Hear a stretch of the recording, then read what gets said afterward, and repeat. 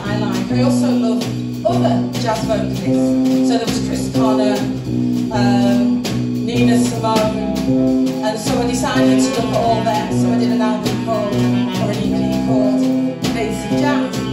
And I found this particular track from Nancy Wilson, and I just thought it was very much about independence. Though it was wrote in the 50s, it's about a woman saying, actually I don't need a man, I can do this myself. I don't need a double bed, I can sleep in a single bed. I'm going to travel the world, I'm going to do this, I'm going to do that. And I actually liked that idea, just because I'm a bit like that. So, I decided that I'm going to do this, just to show my rebellious side. So I hope you like this. This is called Never Will I Marry.